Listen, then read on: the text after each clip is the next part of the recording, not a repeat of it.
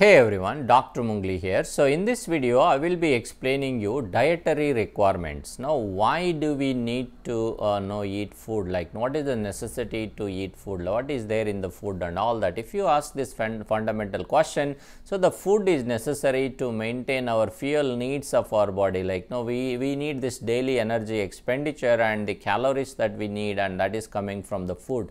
Not only that, like food is going to provide a simple building blocks that are like carbohydrates, protein, like amino acids, fatty acids, glucose, something like that, to for our cells to replicate, to function in a healthy way. And also the diet is going to provide vitamins, minerals, and all the essential nutrients that are required to function for the cell to function in a healthy way. So that is why we really need to take a diet and know how much should be the nutrient in that particular diet, and that is measured by something called as recommended dietary allowance. Or this recommended dietary allowance, actually it is the amount of specific nutrient that should be present on an average basis, which will keep almost all the people, like almost all people healthy. It's like 97 to 98% of the population in that particular age group or in that particular gender will be healthy if that much amount of nutrient is included in the food. That is what is actually referred as recommended dietary allowance based on the scientific data. So whenever this sufficient data is not available at that time, so there is something called as adequate intake, and this adequate intake, it keeps the people in a healthy way, but not necessarily like 97 to 98% of a population. So anyway, so the most commonly used nutrient measurement in all the food labels that we all see is the recommended dietary allowance. Now let's move on to see what are the major macromolecules that are necessary to that are required in our diet. That is carbohydrate, we have fats, and also we have proteins. So we have carbohydrates, fatty acids, which are simply referred as lipids, and the proteins. Now the carbohydrates, so there is no absolute necessary of the carbohydrate if the person is taking proteins and lipids in his or her diet, but the carbohydrates are used as a fuel for our cells, because the most important the fuel for most of our cell is the glucose, right? It is coming from carbohydrate.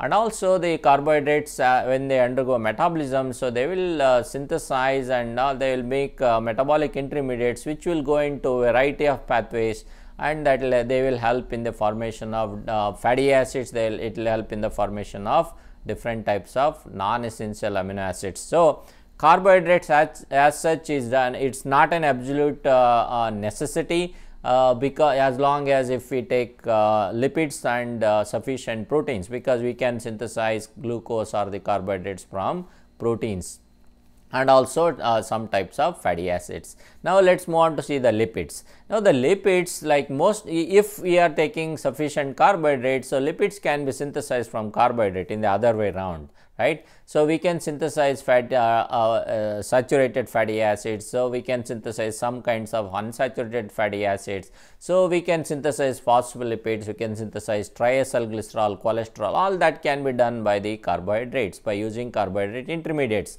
But the thing is, there are some fatty acids that we cannot synthesize. Our body do not have the ability to synthesize that kind of fatty acids, which are referred as essential fatty acids. There are two kinds of essential fatty acid. One is alpha linoleic acid, other is alpha linolenic acid. Now the alpha linoleic acid, once we take it in our body in the diet, so the alpha linoleic acid is converted into arachidonic acid, which will become part of our cell membrane, whereas alpha linolenic acid, it will be converted into eicosapentaenoic pentoenoic acid and docosahexaenoic acid. So these molecules, especially alpha linolenic acid, so fatty acids, they are rich in fish.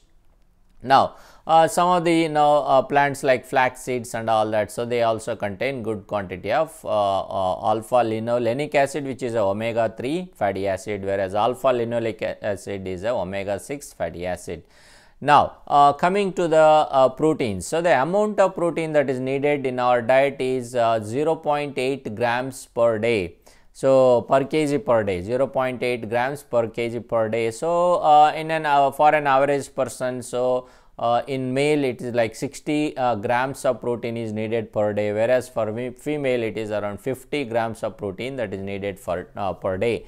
Now, within this protein, like the proteins are basically composed of amino acids. Like not all amino acids are essential for our body, especially in the diet. No, they are all essential for our cells, but in the diet, so not all amino acids are absolutely required in the diet, because we can synthesize some of the amino acids. So, there are some amino acids which absolutely cannot synthesize them, and that type of amino acids we really need to take them in our diet, and those amino acids are referred as essential amino acids.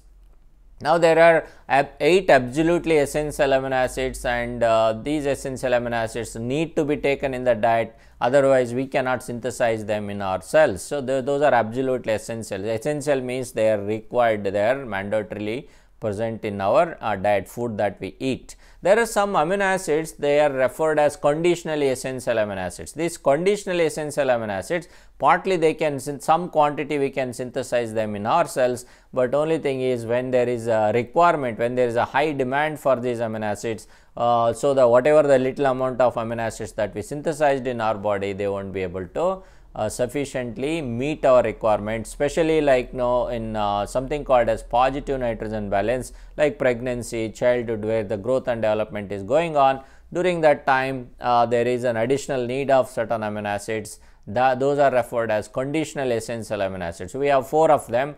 They are tyrosine, cysteine, histidine, and arginine. Okay. So, these are the semi-essential or conditionally essential amino acids. So, that is all about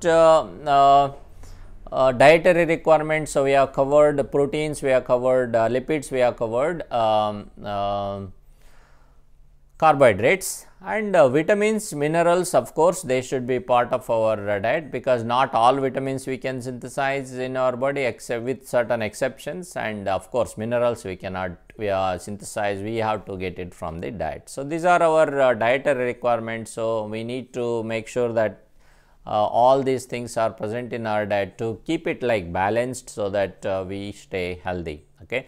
That is about dietary requirement. I will see you in my next video. Till then, you take care.